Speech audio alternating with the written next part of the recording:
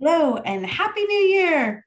I feel like I should have confetti or one of those popper things or something, but I don't. So I'll just say Happy New Year. It's Tuesday. Okay, I missed the first Tuesday of the new year. Sorry. It was really busy. But here I am. And I wanted to talk about the blog that Berg Insurance has on our website. So it's berginsurance.com/blog.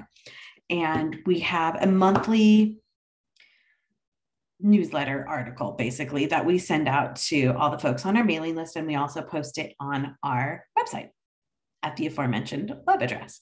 And usually the first post of the new year is about your New Year's resolutions for community associations. And a lot of these, some of these actually relate to individuals as well, with regard to insurance, of course, because that's what I talk about. So for community associations, the New Year's resolution list is usually to check your status with the Secretary of State to make sure your corporate status is in fact active, which is a very important thing, because if it's not active, number one, you could have your name stolen from you. Number two, you could have you can't really make decisions because you're not technically a corporation at that point in time. There's a lot of legal stuff that goes on if your corporate status has been revoked or inactivated. So check that out at the Secretary of State website. Number two, and this applies to everyone, not just associations, take inventory of your stuff.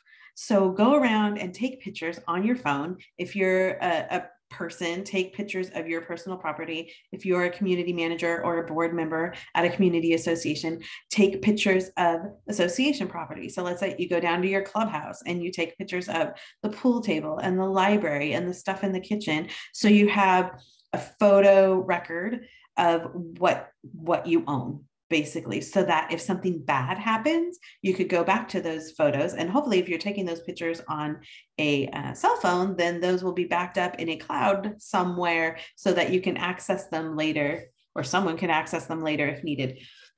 Save them in a place where you're going to be able to find them if you need them. Super helpful. Also, I wanted to let you know, you should have a New Year's resolution to check our blog or subscribe to our blog if you would like to. Like I said, it's just a monthly little email that goes out. It's not long because I know folks do not have a lot of time, especially community managers, holy moly, that get hundreds of emails a day. So it's just little tidbits. And this year, our resolution at Berg Insurance is for our blog to kind of take a little bit of a deeper dive into each type of insurance policy that community associations need. So the first one we dove into is property insurance, because that's the one most communities usually have. Not all, most communities usually have. So take a look. Again, it's berginsurance.com/blog. If you would like to subscribe, let us know and we will add you to our list. Until next time, stay safe and stay kind. Bye-bye.